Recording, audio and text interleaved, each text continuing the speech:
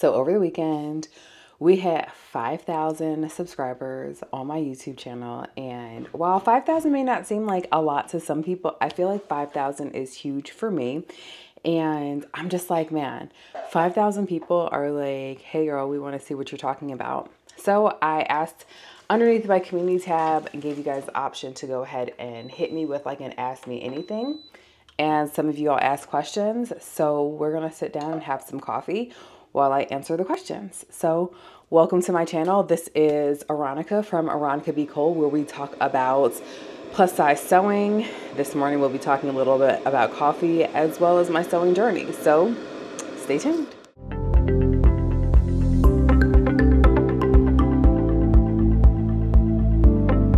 Before we jump into the video, I do just want to say thank you so very much for subscribing to my channel.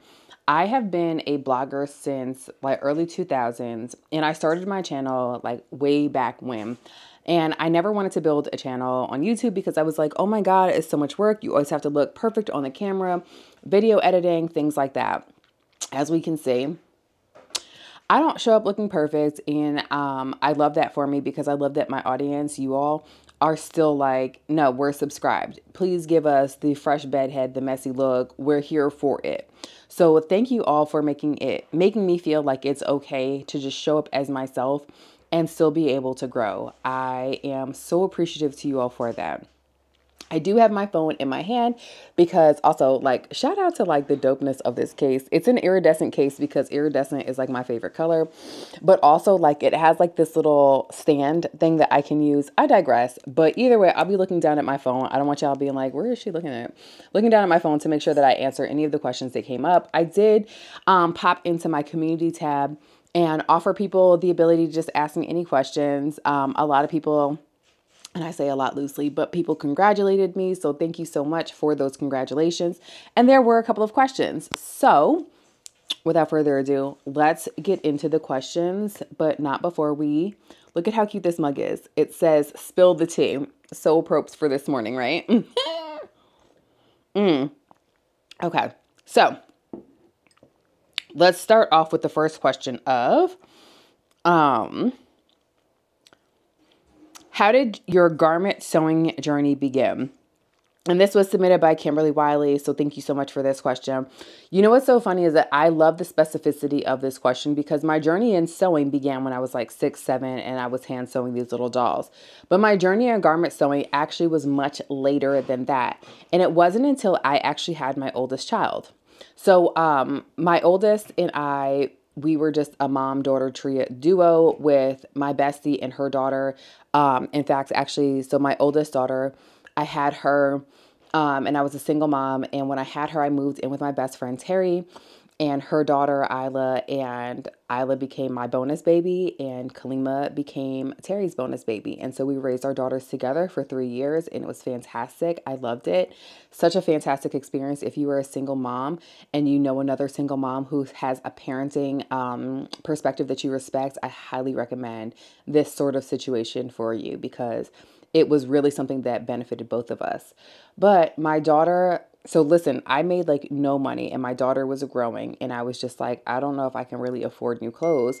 So I would just go ahead and thrift her clothes, or I would take her old clothes and upcycle them with my sewing machine, right?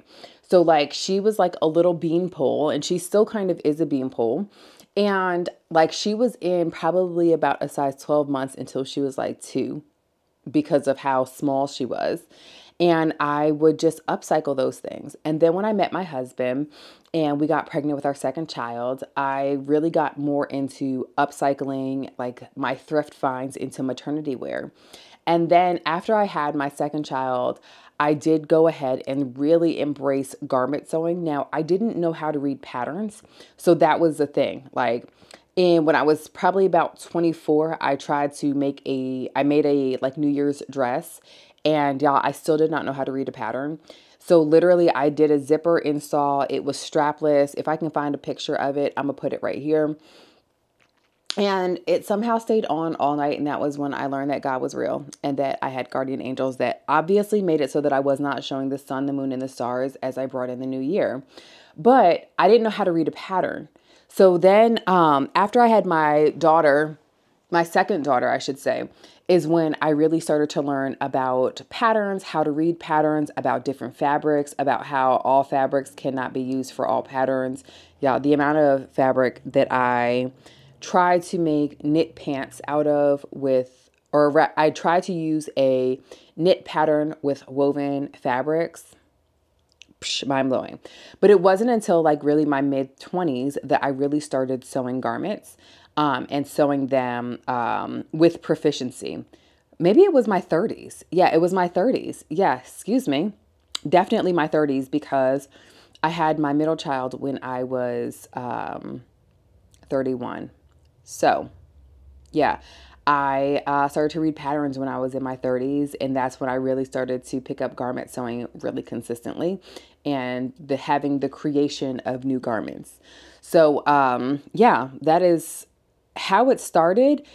So it started in my 30s, and the reason why I started doing it is because after I had my second child, I just could not lose the baby weight.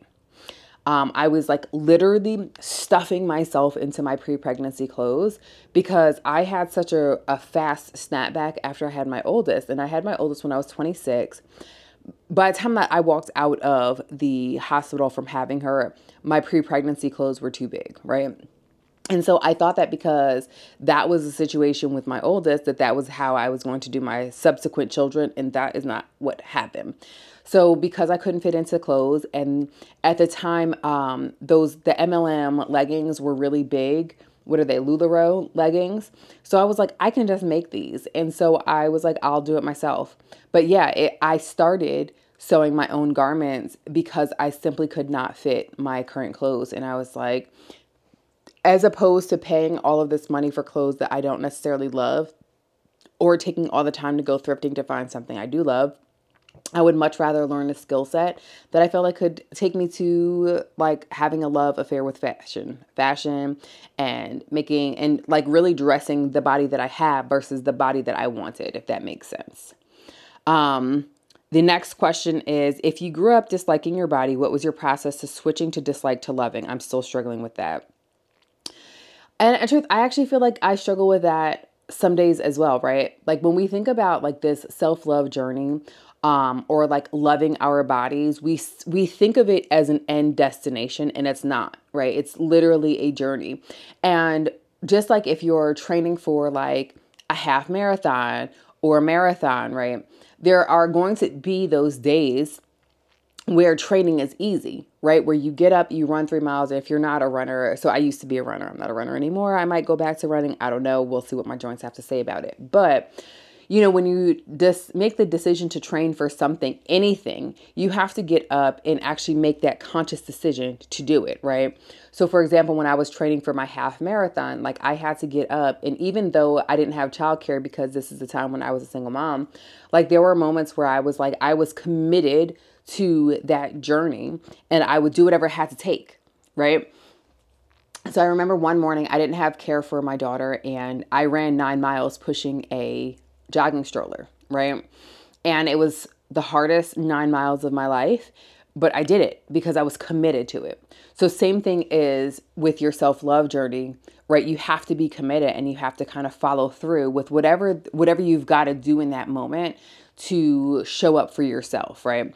A lot of times I think that we find it easier to show up for people who are outside of ourselves. Like if we have a 9 to 5, we're going to make sure that we get there on time. We're going to make sure that we leave on time. We're going to, apply ourselves during that time.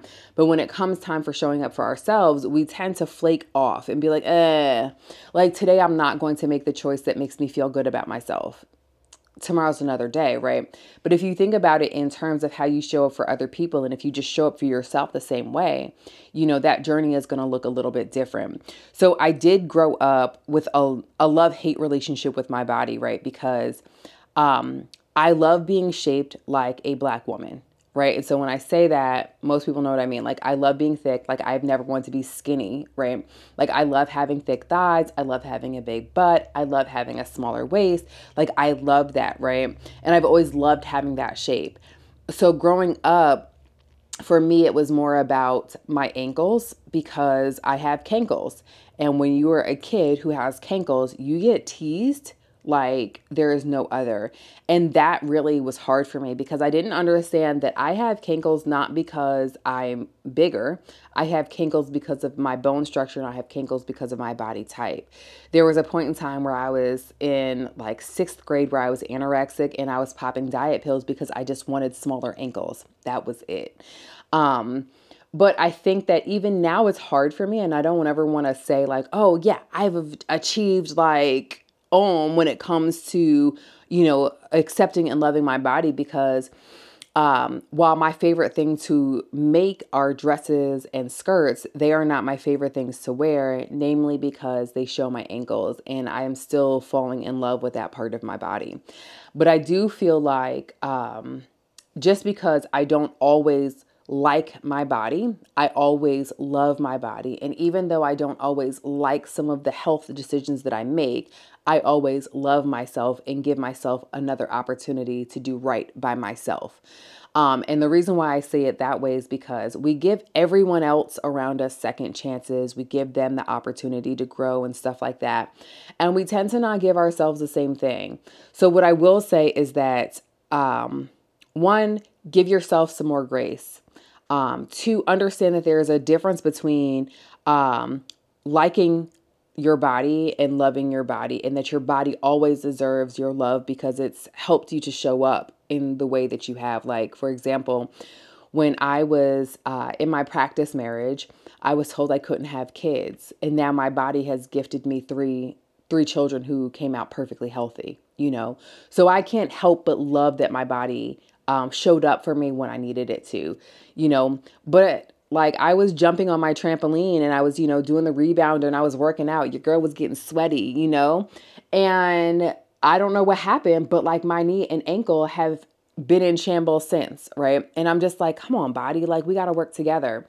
So I do think that giving your body that grace and believing in yourself, right? If you're like, I just want to be smaller, or I want to be healthier, or I want to be fit, right? You've got to set those habits for the person who you want to be. But the first habit is always going to be loving who you are. And despite what size you are, your body always deserves your love, and you deserve that love as well. So I think that people think that there's a magic switch that you just flip, and it's not. It's just a decision that you make every single day, right? Just like in my marriage, right? Like I'm very happily married. I wake up and I make the decision to love my husband, though. The same way that I consciously make that decision to love him, I consciously make that decision to love myself. It's not a switch.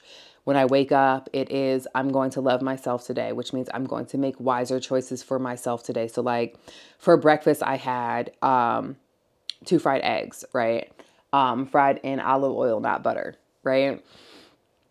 So I think that knowing what makes you feel good about yourself and making those choices every day makes a huge difference in how you show up for yourself and how you feel about yourself. So I hope that answers that question. Okay. Another question is, where do you find fashion fabrics that is not Joann's, Mood, or Amazon? Knit or woven, solids or prints? I feel like I can find a million solid cottons and linens, but patterns I would see in a store or in ready-made clothes I can't find. I don't have a fabric district I can go to for dead stock. So Becca, I buy most of my fabrics online. But also I live in Atlanta where I've got Gail K fabrics, I've got Fine Fabrics. And so here's the thing about seeing this, and there's a lot of answers to this. So let me address the idea of finding like the different patterns and the different things that you find on like ready to wear clothes. You have to understand that those things are normally custom printed. So if you're like, I would actually like to have something that is more custom printed or a different type of pattern, right? Raspberry Creek Fabrics does custom printing. Spoonflower does custom printing. There's another one that I'm thinking of that's US based that does custom printing as well, and I can't think about it right now. But I think it's my Custom Fabrics does custom fabric printing.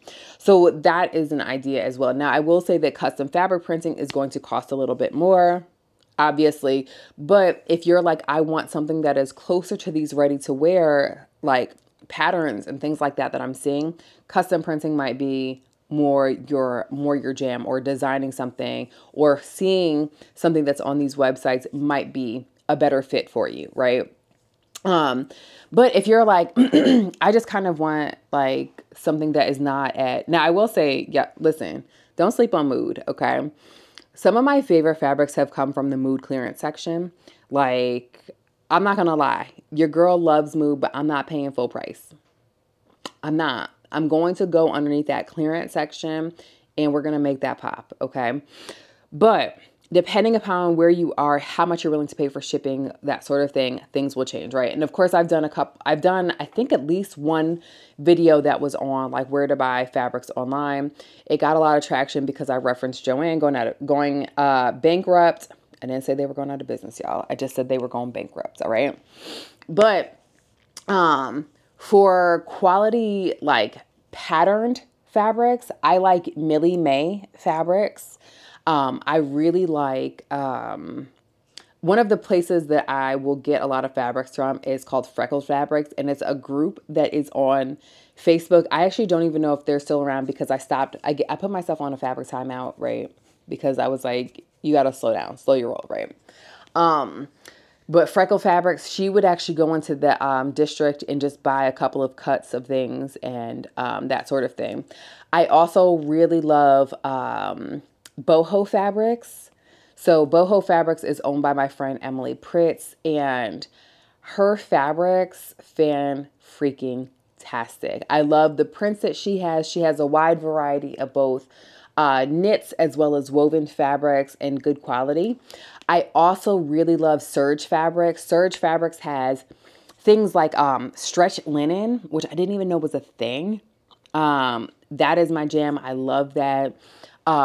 If you are looking for, so one of the other, I'm in my solids phase, obviously, like I've got on all black today, but I love Fabric Wholesale Direct, FWD, and I love them because they do have like pattern fabrics, but they're like solids fabrics. Like you can get, so we know that like the Pantone color of the year is like a peach color. So like if you're like, hey, I want to do a solid peach or a monochromatic peach outfit, you can get the peach color in all different fabrics, like from scuba to your crepe de chine. You can get it in all, like everything, tulle. And I love that you can buy it in so many different fabric types so that you can have different textures within that monochromatic look. They do also have prints as well. Let's see. I actually don't really buy a whole lot of fabric off of Amazon. And I say that because even though I bought my fabric for frocktails off of Amazon, but I don't typically actually buy off of Amazon. I miss when fabric.com was a thing. Y'all, I miss that so much. So much. But yeah, I'm trying to think about where else I shop. Mainly those places if I'm not shopping locally. But like I have fabrics that I've designed and listed on Spoonflower simply because I wanted that fabric, right? So I think that being able to step outside of even your design box and maybe design fabrics that you want to see, you know, that could also be a thing. But I actually find that I love more of the patterns that are more like European based. So like Minerva.com, I love their fabrics up there because they have more of the ateliers, you know, there's 1,000 different pattern design. I mean, like fabric designers with atelier as their name. I also like, let me tell y'all something. If the owner of Fabric Godmother were to reach out and be like, hey girl, can I please send you fabric consistently and you create? When I tell you that, I would be like, hands down, yes, please, because the prints options that she has there, so good. So good. I love it because, again, like I said, more European, but she's UK based. So if you're like, hey, I don't necessarily mind paying for shipping and doing a larger order so you feel like it's worth it, definitely Minerva.com as well as what is it? I just said Fabric Godmother. And then there's an Australian-based fabric company that my friend Romy uses, So Like a Sloth. her like there, and I will figure out, I'll find out the name and I'll make sure I put it in the caption. But that one has such bright colors and is just so fun. I really love them as well. Let's see. And then following up that question was, could you do a program about how to identify a fabric from ready to wear? What names would we put in the search engine? Are there any tests we could do on the fabric at home to help identify it, perhaps a certain pattern to the weave, etc.? What I will say is that, like, so for example, this robe that I have, actually everything that I have on right now is ready to wear, right? The easiest thing to do, literally, is to just look at the label. Literally look at the label and put that into your search engine. That's how I found out some of my favorite fabrics, right? So like, for example, this is a robe. Let's see. I should just take it off, but I have it attached to my mic. We'll just take it off. We'll take off the mic too. And we'll put it back on. Okay. So let's see. This robe, hands down, one of my favorite fabrics. The pants match it, but the pants, they have a little bit of sheer mesh. You know, we don't want to show too much on YouTube, but okay. So let's see. This fabric is 5% elastane. We do have a little bit of lace on the back, and it's 86% nylon.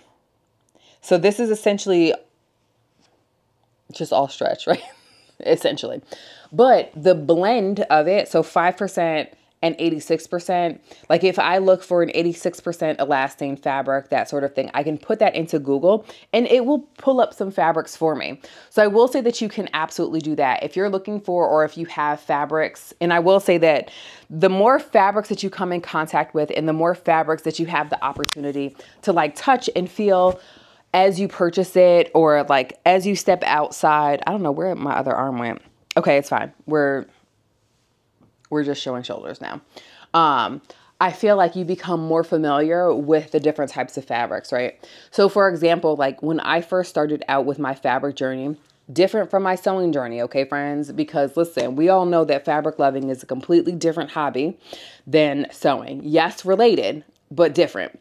But I didn't know anything, right? Like I know that I prefer a natural based fiber. I know that I love bamboo. Bamboo knits are like my favorite. Why? Because they're so breathable. At some point in time, they were considered more sustainable. Every time I say that, some people are like, yes, it is. Some people are like, no, it's not. And here's an article that disproves that. But I will say that I love the way that bamboo fabric feels on my skin. But I didn't know what it was until I looked in labels, or until I bought it and was like, oh, this is what that bamboo fabric feels like, you know? I don't recommend doing it that way because I do feel like you can end up with a lot of fabric waste, or a lot of fabrics that you have to destash, like I have in my garage. Because I thought that like when Liverpool became big a couple years ago, by a couple, I mean like 10 years ago, I bought all this Liverpool fabric and I don't like the way that feels on my skin at all. So now I've got a bunch of Liverpool to destash, right? But I will say that starting out by feeling fabrics at stores and that are ready to wear, I have a note that I keep in my phone. I'm an Apple user. And so I just keep a note of just like fabrics that I liked and like what garment I touched that they had used it for, what they said in the label as far as that percentage. And then I literally just look it up and see what I can find that's close to it, you know? But I can absolutely do, I actually have spoken to many people and done speeches. I don't want to say speeches because I feel like they were more interactive than a speech, right? About different fabrics. So that's absolutely something that I can do. So that was like the final question. And with that, I just want to say thank you so much for tuning in. And if there is other content that you want to see, please, please, please drop me a message or drop a comment so that I can make sure that I'm creating the content that you want to see. And until next time, thank you so much and happy sewing. And yeah, I can't wait to see what else we create together.